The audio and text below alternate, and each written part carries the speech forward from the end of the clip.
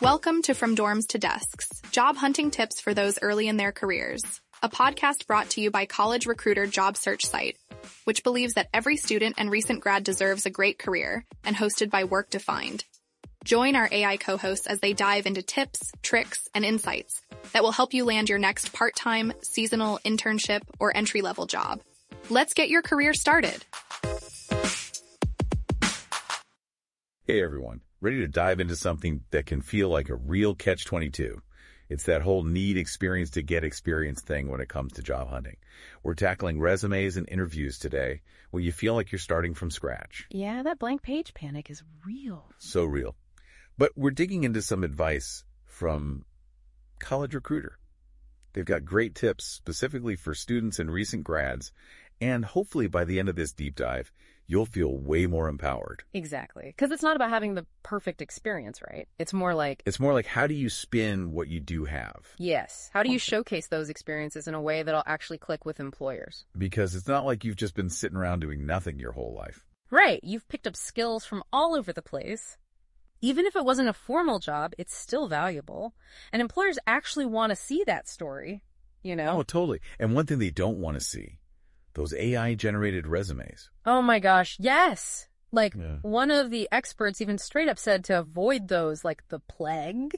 Hiring managers can totally sniff those out a mile away, especially if you don't have tons of job experience to back it up. It's so true. It's like, would you rather get a generic form letter? Or a handwritten note. Exactly. You want that personal touch. You want your resume to feel like you, not some algorithm.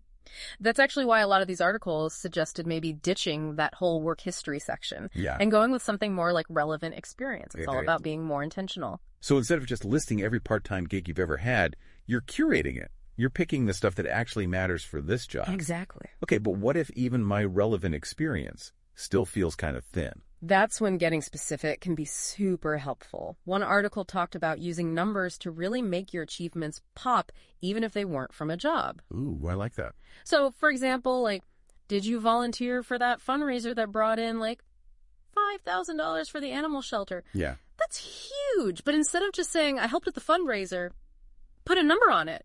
Quantify it. Yes. Yeah. Suddenly, your impact's measurable. So instead of saying, I'm good at managing money, it's, I managed a budget of X and successfully fundraised Y. Exactly. It hits different. Yeah, it does, right? It shows, it doesn't tell. And that ties into that whole skills-based resume thing, which I think is so perfect, especially when you might not have, tons of traditional jobs to list. Yeah. Okay, break that down for me. What exactly is a skills-based resume? It's less about where you worked and more about what you can do, you know? Okay. So let's say the job description is asking for strong communication and problem solving. Don't just hope they'll assume you've got those. Think back. Did you, lead a team project in college where you had to delegate tasks? Or maybe you had to, wrangle group members and resolve conflicts? Oh. Boom! Problem solving, communication skills. It's all right there. It's like you're translating your experiences into the language employers actually understand. Yes. And don't forget to sprinkle in those industry-specific keywords from the job description, too. Oh, right. It shows you've done your research. You're not just out here applying to every single thing you see. Makes sense. Yeah. Okay, so let's say my resume's polished, they're intrigued. Now I've got to actually talk to a human. Any tips for, acing the interview when lack of experience feels like this big elephant in the room? First of all, remember, you made it to the interview, right? That's true. They saw something in your application, so that's already a win. Now it's about connecting those dots face to face and showing them why they should be excited to have you on the team. Yeah, I like that.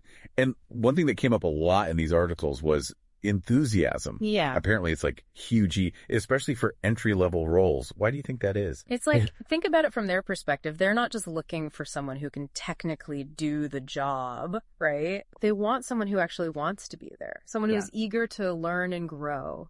That kind of energy, it's contagious. Yeah. And it makes everyone around them better. Oh, totally. It's you can teach someone a skill, but you can't teach them to be passionate. Exactly. Okay, so inevitably, some of those interview questions are going to be about experience. Oh. How do you handle those without completely freezing up? Yeah. The thing to remember is that you can reframe those questions as opportunities, you know? Okay. Like, think about that classic, tell me about a time you failed question. Everyone hates that one, right? Ugh, my stomach just clenched thinking about it. But instead of dreading it, use it as a chance to demonstrate your self-awareness, you know, and show that you can grow from mistakes. Pick a real failure, but maybe something small, something you learned from, and then walk them through your thought process, you know? Yeah. Like what you learned from it and how you've grown since then. So instead of pretending we're all perfect robots who have never messed up, we're like, yeah, I made a mistake, but this is what happened. Exactly. It shows resilience, and it shows that you're committed to like personal and professional development. I like it. Okay, what about that other interview classic? Why should we hire you? That one feels so direct. It does, right. But it's a perfect opening to tie everything together. Think. Your skills, your experiences, your enthusiasm, and then you show them how all of that translates into value for their team. So it's like the elevator pitch version of my resume. Yes. Highlight those top 3 to 5 things that make you uniquely qualified. Ooh, that's good. Yep. Okay. And don't just tell them, show them. Use like real examples. So instead of just saying, I'm a great team player, you could say. Yeah. In my marketing class, we had this crazy deadline for a mock campaign, right? And I volunteered to take on all these extra tasks to make sure that we could deliver a like really great presentation on time. Oh, that's so much better. Right. It's way more compelling than just stating something generic. It's like show, don't tell, but for job interviews. Speaking of showing up, how important is it to, you know, really research the company beforehand, especially when you're trying to break into a new field? Oh, it's huge. Think about it. Like, you wouldn't walk into a job interview knowing absolutely nothing about them. Oh, you want to show them you've done your homework, that you're genuinely interested. It shows that, you know, you're not just looking for M1 job. You're looking for this job. It's that extra level of interest, especially when you don't have years of experience to fall back on. It can really make a difference. Absolutely. Now, I know interviews can be super nerve-wracking no matter how much you prepare. Oh, tell me about it. Do you have any, like, go-to tips for calming those pre-interview jitters? Ooh, okay. So for me, practicing my answers out loud is huge. It's like giving a presentation, you know?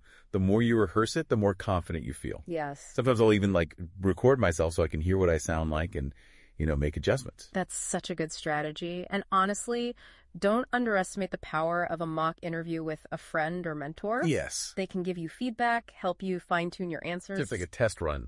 Exactly. Okay, last but not least, any advice on how to really nail that closing statement? Ooh. I always say reiterate your enthusiasm for the role in the company. Yeah. And if they haven't already clarified, you know, don't be afraid to ask about those next steps in the hiring process. Yes. Like, I'm interested. I'm here. What's next? Exactly. It shows you're eager. It shows you're proactive. Okay, and look, we'd be remiss if we didn't acknowledge the emotional roller coaster that is job hunting, right? Oh, it's real. Be kind to yourself.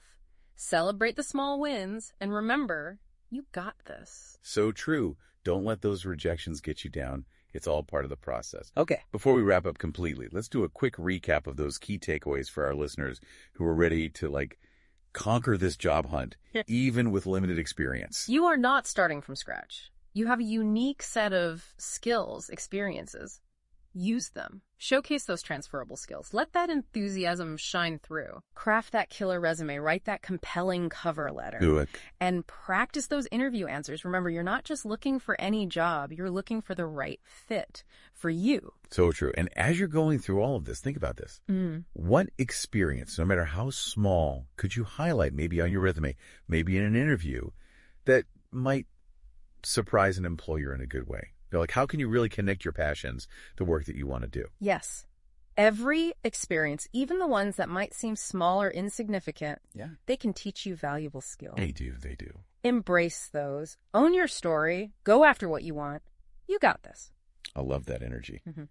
And that's a wrap on this deep dive into conquering the job hunt. Even with limited experience, we hope you feel empowered, ready to tackle those applications, rock those interviews. Remember, your dream job is out there. This has been From Dorms to Desks, job hunting tips for those early in their careers. A podcast brought to you by College Recruiter job search site, which believes that every student and recent grad deserves a great career. Each episode, we dive into tips, tricks, and insights that will help you land your next part-time, seasonal, internship, or entry-level job. Subscribe to this podcast for free now, so you don't miss an episode, and visit www.collegerecruiter.com to find your next great job.